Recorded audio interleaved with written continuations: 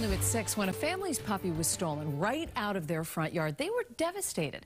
They couldn't imagine who would take their 8-month-old black lab. But thanks to their neighbors and Wellesley police, Ember is back where she belongs. WBZ's Bill Shields has the story. Watch this. You're about to see the moment when Wellesley police reunite a family with their black lab.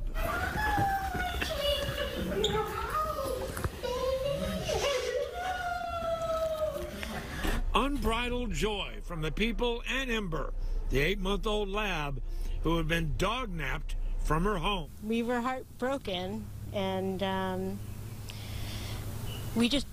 wanted to know that she was okay. Last Thursday, here at the family's Wellesley home, Ember was tethered to her favorite tree for a few minutes. When they went out to get her, the pup was gone, but the tether was intact. So was the collar clip. So they called police. And they came on the scene. They swarmed on the scene. And Wellesley police treated it as if a person was taken. They canvassed the neighborhood and found doorbell video and saw a car circling the street. Then they got the plate registered to a Framingham address. They set up surveillance. Then they say this man, Manuel Sierra, came outside with a black lab puppy. It was Ember.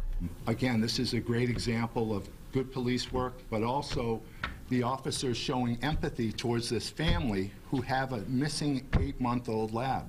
At the Wellesley police station, Ember stole the show, as she often does, getting a lot of love from the kids. Especially during the pandemic. Yeah. I know she's just been the light of our life, you know, ember, burning ember. And after 4 days, Ember is back home with her treats and her family. So, I mean, this is a great ending to a happy story that could have gone wrong. Life is back on track for the Nissenbaums. The most popular dog on the block is back home. In Wellesley, I'm Bill Shields, WBZ News.